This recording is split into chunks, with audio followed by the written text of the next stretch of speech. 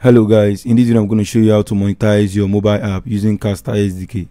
Now this works on Android, iOS, Windows and Linux.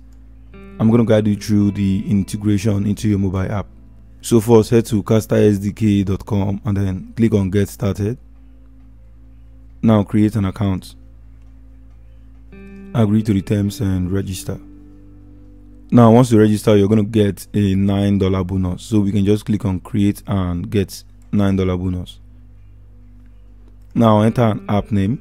Now for this video we're going to be using a web view app, and let's check the application ID, which is com.example.labs. So this is just a basic web view app. Now let's enter the application name, which is eTechBox Labs Android.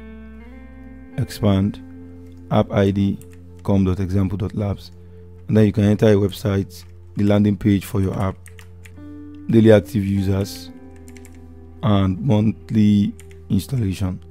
Create app. Now let's close this, and from here you can see the instruction to actually set up with your app. So let's download the SDK package and then copy our client ID.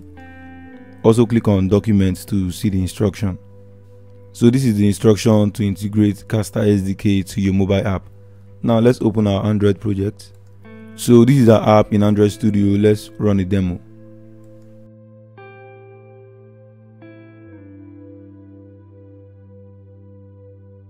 So this is just a basic web view app with a navigation menu. I'm going to provide the source code in the video description. Now let's integrate Packet SDK. Now this is your download folder and this is the SDK package you downloaded. So let's extract. Open the extracted folder and then copy Castar SDK.aaro. Go to your project folder, eTechBox Labs. Go to app and then paste it in your libraries folder. If you don't have any, then create a new folder and call it libs for library. Open it and paste Castar SDK.aaro. Now we can head back to our browser to get the instruction.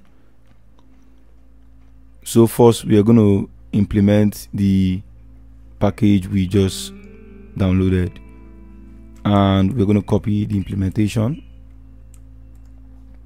Now head to your app Gradle and then under dependencies we are going to paste it, and then click on sync now. Next we have to add internet permission to our app, and we can do that in Android manifest, but we've already done that. As you can see in Android manifest there is already internet permission. So let's head back. Next we have to create an application and initialize it. So let's head to our project folder, com.etechbox.labs. Now we can just click on these options, go to appearance and then compact middle packages. So under com.etechbox.labs or your project name, we can right click and create a new Kotlin class.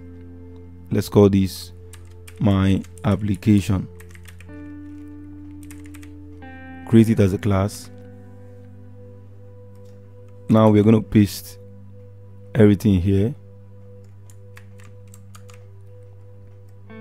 So let's just clear everything and just leave the package name. Paste. Now we're going to replace this with our client ID, which we got from Castar SDK. We also have to import global scope, dispatcher and launcher. So let's paste that in. Next we have to declare our application in Android manifest.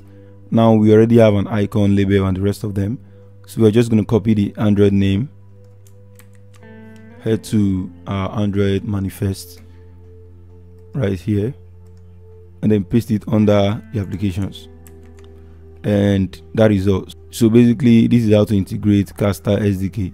Now we can rerun our application, and that is all basically.